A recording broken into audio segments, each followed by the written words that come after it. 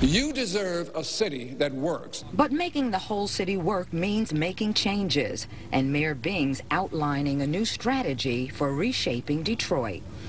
In the short term, there'll be a 2-week examination and concentration of city services and investments in 3 different large sections of the city, including the Southwest, Northwest, and North End. All 3 portions of the city that have been selected for study share 3 different kinds of conditions. Stable businesses and neighborhoods, some transitional areas, as well as pockets of blight.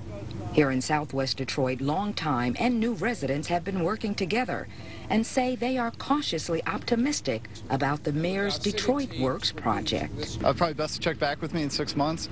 I think it's reassuring. Our neighborhood, we've seen a lot of immigrants move into this neighborhood over decades, and this is a neighborhood that's touted as where it's growing, but the last census shows we've actually seen decline. 6 months of analysis will follow the 2-week effort. Ultimately, relocation could be necessary for some residents. No specifics today, but this reassurance. We are not shutting down any parts of the city.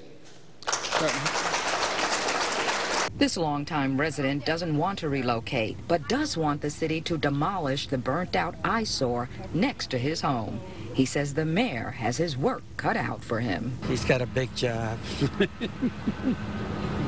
That's all I can say about him. And I hope good luck to him. From Southwest Detroit, Val Clark, Channel 7, Action News.